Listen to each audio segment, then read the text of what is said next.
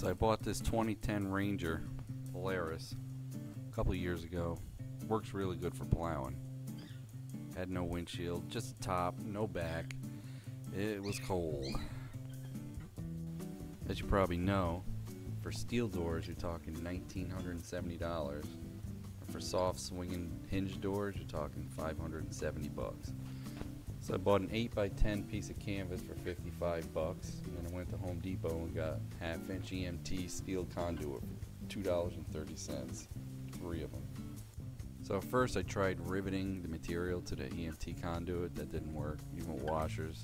So I found these snap clamps on eBay, 3 packages. They work great. The most difficult part was probably shaping the whole piece of conduit to fit the door.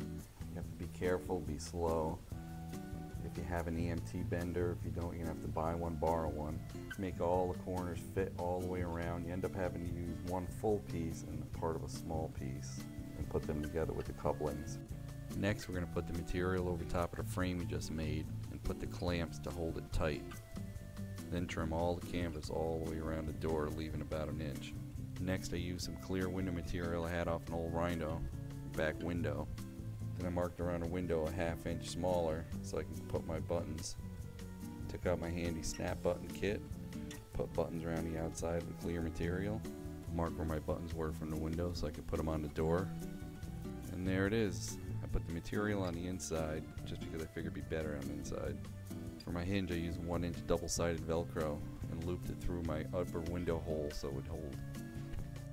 Also used a small piece of double-sided Velcro to keep the door from opening.